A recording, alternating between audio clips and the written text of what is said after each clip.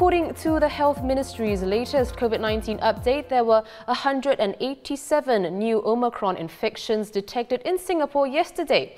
183 were imported and 4 local. MOH says more cases of the variant are being picked up because of its rapid spread across several countries and regions. Well, these cases were part of the 464 new cases reported yesterday. Professor Dale Fisher is here. He's a senior consultant at NUH's Division of Infectious Diseases. Prof, Health Minister Ong Ye Kung saying yesterday that Omicron now accounts for 17% of local cases and that an Omicron wave is imminent. What could that look like in terms of caseload? Is it a peak of more than 26,000, which was the case for Delta?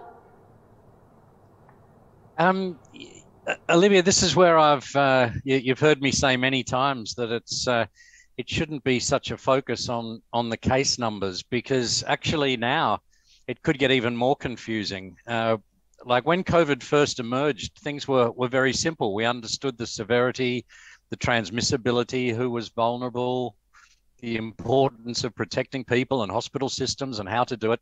And even with Delta, we had a fairly good idea within a fairly short space of time. But Omicron has obviously emerged in the last 2 months and creates a whole lot of new unknowns. It's clearly more infectious. It seems to be less severe, but communities over the world have got different vaccination rates and different past infection rates, recovered rates. Singapore, of course, is 87% fully vaccinated, and most of the unvaccinated, of course, are children now. Almost half of those people, of the vaccinated people, have had their third jab.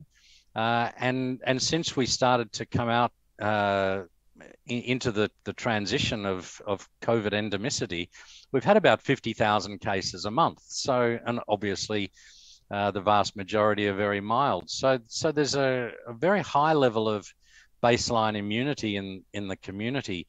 So the point is that whatever the case numbers are, we're very well placed to living with the virus. We just need to see how this variant performs in the Singapore context. In September, October, we had a low level of immunity in many of our seniors, and we got into trouble there with many severe cases. But this, I really hope we don't get fixated on the number of mild cases and we focus on the number of severe cases and hospitalizations, because that's what actually matters. But Prof, will this Omicron surge take about 3 months to subside as what we saw for the previous wave, or even longer, you think? I mean, that's not what we've seen overseas. But of course, overseas, many of the restrictions have all been removed. So we've seen Omicron, become dominant in many countries overseas very, very quickly. Not 3 months. But of course, Singapore does have a lot of the social restrictions and the border controls still. So to bring in a term we haven't heard for a while, I think Singapore will probably flatten the curve a bit and not allow that surge that we saw in South Africa and UK and the US, because we've still got a lot of restrictions in place. We still have that capacity to tap on the brakes.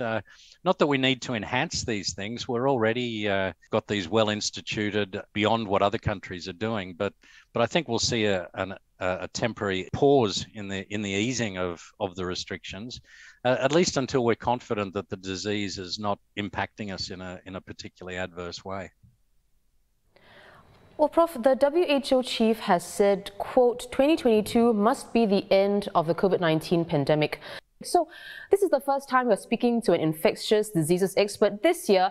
What's your assessment of how 2022 will pan out? Well, WHO is, of course, still speaking globally. And if you think of the big picture, there's still sort of 6,000 or 7,000 people dying every day around the world. And their point is that this really has to stop. We've got to think more globally, share the vaccines, the tests, the treatments. But so that's where WHO is saying that they don't really see that any fairness in some countries ending the pandemic while other countries are still in the depths of the misery that comes from the pandemic. But I think in Singapore and other sort of similar countries, we can be very optimistic. I think we will see new variants emerge. And the biggest concern really is if there's escape from the immunity that I was just talking about, the immunity that comes from vaccination or infection. Because if a new variant did escape that, then it'd almost be like starting again. That's the worst scenario. The best outcome, of course, is that Omicron is not a severe disease, at least in our population with the immunity, or whether it's just a milder variant. Then there's a lot of mild disease which will in fact reinforce the immunity and could even be a natural booster that will make the vaccine less important perhaps in the future. So our leaders still have to do a balancing act between the restrictions which come with the economic and social impact and sort of pairing that with the safety of the population. This balancing act is still not over. Well, thanks so much, Prof. Fisher. Professor Dale Fisher, Senior Infectious Diseases Consultant at NUH.